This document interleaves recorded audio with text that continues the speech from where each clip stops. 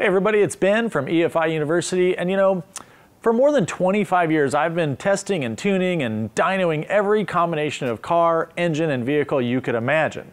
One question that always comes up though is, which gear should I be using when I dyno my car? Should I be in fourth gear where it's 1-to-1? Should I be in a lower gear? Should I be in a higher gear? Well, in this video, I'm going to talk to you about what the right answer to that question actually is. If you're using a steady state load-bearing dyno, I'm going to show you what it is, how it works. We're going to take a look at the math involved, and we're going to make sure that the next time you go to dyno, you have a positive experience doing it the right way.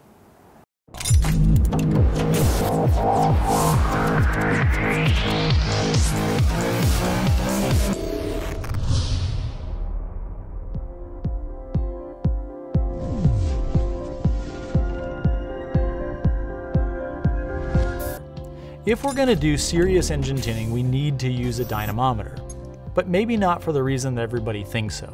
When I ask people what's a dynamometer for, or why do you use a dyno, the most common answer is so I can find out how much power my engine makes. As an engine tuner, frankly, that's not really our biggest concern. Think about it like this.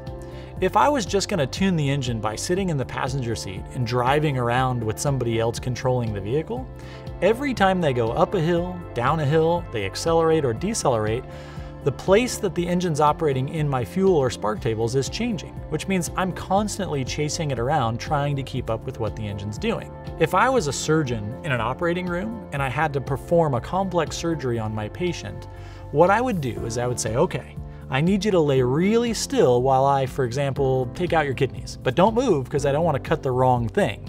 You can imagine how easy that would work out for me was that patient's moving all over the place. Instead of trying to do something completely silly like that, what I would do is I would call another doctor, an anesthesiologist. His job would be to come and subdue my patient so that the patient sits still while I do my work.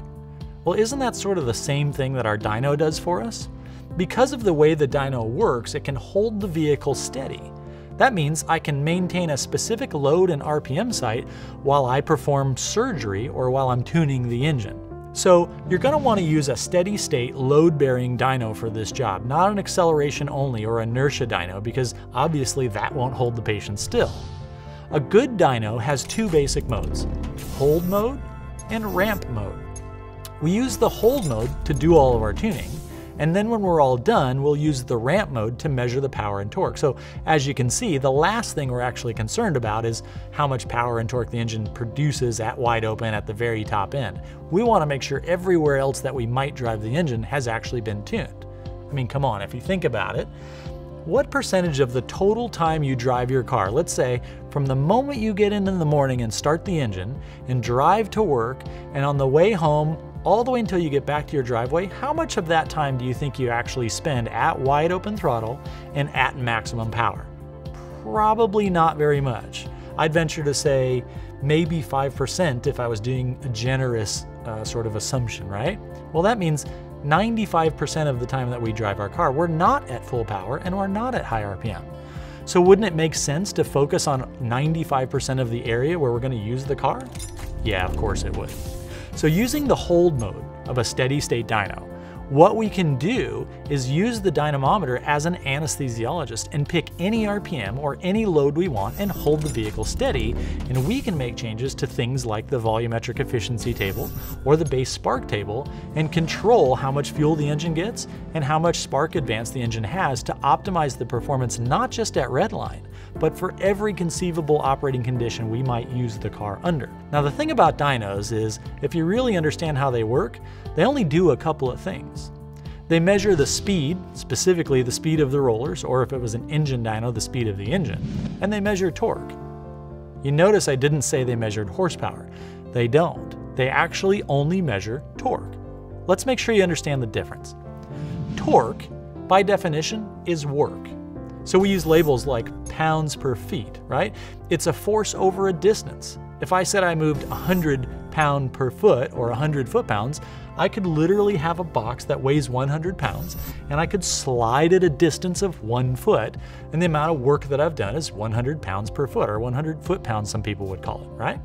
But you see, power's different than work, because by definition, power is how much work you could do over a period of time. And so horsepower is always calculated, not actually measured. To do that, put it into context, how about if I move my 100-pound box 1 foot? Each time I move the box 1 foot, I've exerted the same amount of work. So power would be if I gave you my stopwatch and said, I want you to time me for 1 minute, and during that minute, I'm gonna try and move my 100-pound box a distance of 1 foot as often as I can. So I'm gonna do that as many times as I can, and when we get all done, I will have the amount of work I did over a period of time. If a big, strong guy came behind me and ran the same test, he might be able to do the same type of work more often in the same period of time, in which case he's done more power, but the amount of work that he's done each time is the same. So torque is work, power is work over time. Horsepower is always calculated. In fact, since it's calculated, why don't we talk about the formula that you use to get horsepower? There's those two things that the dyno needs to know, right? We said we need to know RPM and we need to know torque. So since it's measuring both of those, what it's gonna do is take the torque value times the RPM and divide that by a constant that we call 5252. That's an interesting number. Have you ever looked at a dyno sheet? In fact, the more dyno sheets you look at, you might notice a strange circumstance that happens on every single one of them, and that is the torque and power are always equal at 5252. So for example, let's say we had an engine that made 500 foot-pounds of torque, and it made that torque at 5,252 RPM. Well, obviously, using simple math, you can see that the two 5252 values cancel out and torque equals horsepower. So 500 foot-pounds of torque at 5,252 RPM equals 500 horsepower. However, what if we went back and redesigned the engine so that we could raise the RPM limit at where it made maximum torque? So now it still does the same amount of work. I still have a 500 foot-pound of torque engine. However, now it does that 1,000 RPMs higher at 6252. I'm doing the same amount of work 1,000 times more often in the same period. Using the same formula, 500 foot-pounds of torque, 6252 divided by 5252, my engine that used to make 500 horsepower now makes 595 horsepower. So you can see that the relationship of horsepower, torque, and RPM is pretty logical. Now that you know this formula, you can calculate it for any RPM and any amount of torque you want. One of the questions that's constantly coming up with regard to chassis dynos is, which gear ratio should I test in? How do the gear ratios actually affect power and torque?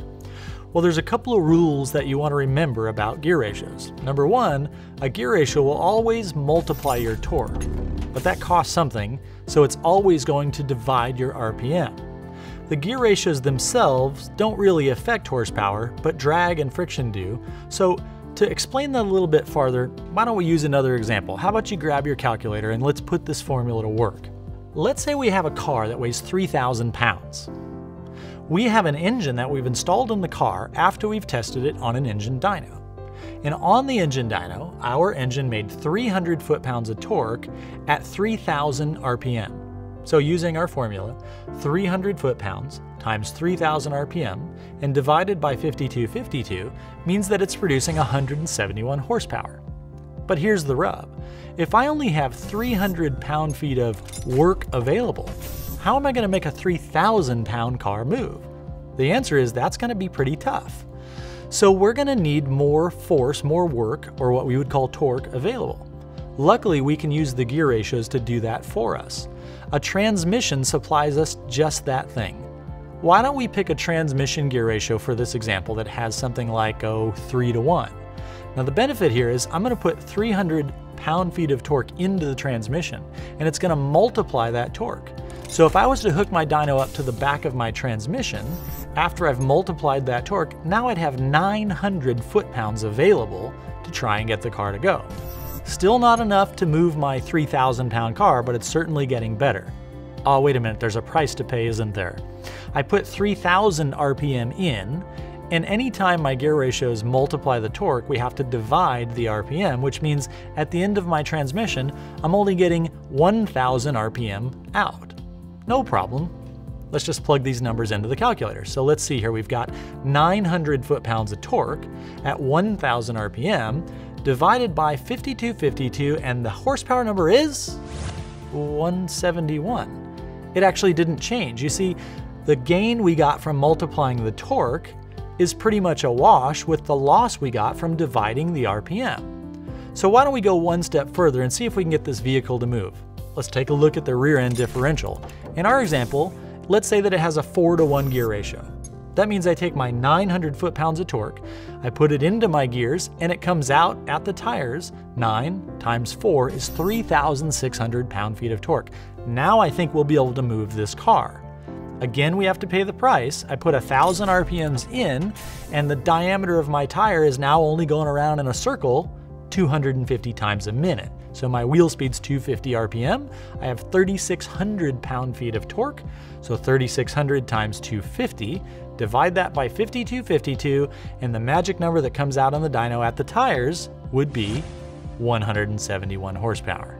One of the things that's really important to remember here is that the dyno is measuring a power and torque value at the tires. But when you look at your dyno sheet, it's actually backed out the gear ratios. We know that because when you look at your power and torque curves, the bottom of the chart is engine RPM. So the way that the dyno needs to do that is it has to have a reference to what the engine speed was. We can simply compare the engine speed and the roller speed on the dyno, and effectively what you would get is the total amount of gear ratio in the entire car. So remember, the dyno measures the torque on the roller. It then takes that value and divides it by the total gear ratio in the car and plots it on your dyno sheet as if it was engine power. The only problem is we have all this drag and friction that we have to pay for in getting that power from the flywheel through the torque converter, the transmission, the differential, and don't forget that tire to roller interface. Because we may have some tire slip on the roller, and if we don't, if we've strapped the car down really tight, there's a good chance that we have so much force that it actually deforms the shape of the tire. Well, all these things cost us energy, meaning you're always going to get a somewhat lower number on your roller dyno than you will on your engine dyno, and there's really no way to compensate for it because we don't know how much energy was lost between your flywheel and the roller.